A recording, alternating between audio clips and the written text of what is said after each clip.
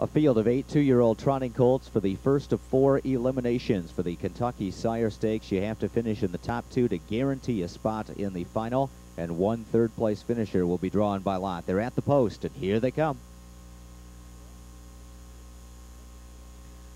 And they're off. Good beginning for Chevy Poker Chip, who trots out for the lead. Sir Ned is right alongside him. Orlando Hall on the far outside third. And Miller has Great Challenger well in hand in the early stages. He's come out trotting in fourth. Mr. Gator slides over against the pylons in fifth. Then it's Ivory Hall, who's sixth on the inside. Pre is parked on the outside. He'd like to settle seventh, just in front of Super High Octane as they trot toward the opening quarter marker. On the lead, it's Chevy Poker Chip with Sir Ned settling nicely into the 2-hole second. Got just a bit steppy there as they hit the quarter in 29-1. So Sir Ned is now about 3.5 lengths from the lead. Then it's 2.5 further back to Orlando Hall, and Miller is patient so far with the heavy favorite Great Challenger going off stride. Super High Octane at the back of the pack where he trails the field. Mr. Gator is gapped about 2 lengths behind Great Challenger, trotting in the 5th spot. Then it's 2 more to Ivory Hall. Pre is showing the whip from 7th, and after the break trying to catch the field is Super High Octane. They're still straight alignment, and Chevy Poker Chip is making the pace here. He's halfway home in 59 seconds flat.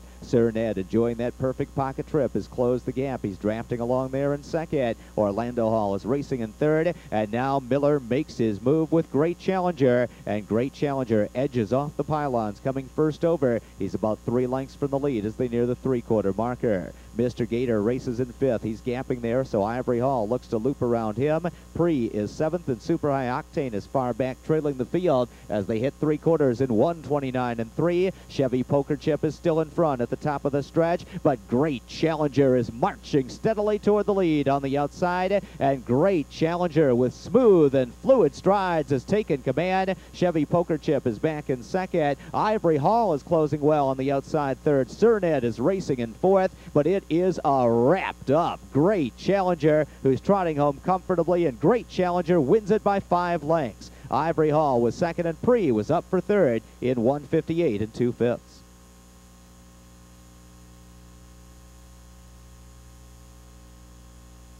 Scoring with one of the best looking 2-year-olds here at the Red Mile this fall, number 1 Great Challenger. Great Challenger, $160,000 Tattersalls by last year's by Conway Hall, out of Alley's Cat by Meadow Road, owned by Arlene and Jewel Siegel of New Hope, Pennsylvania.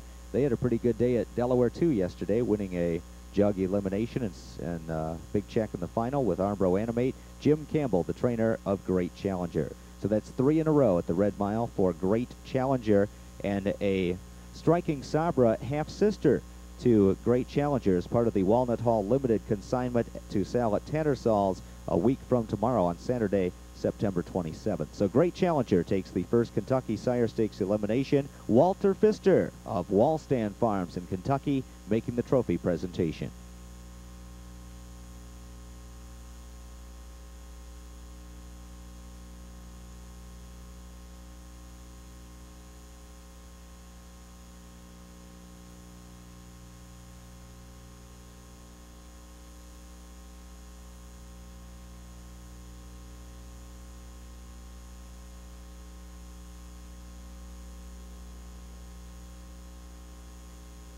Results official.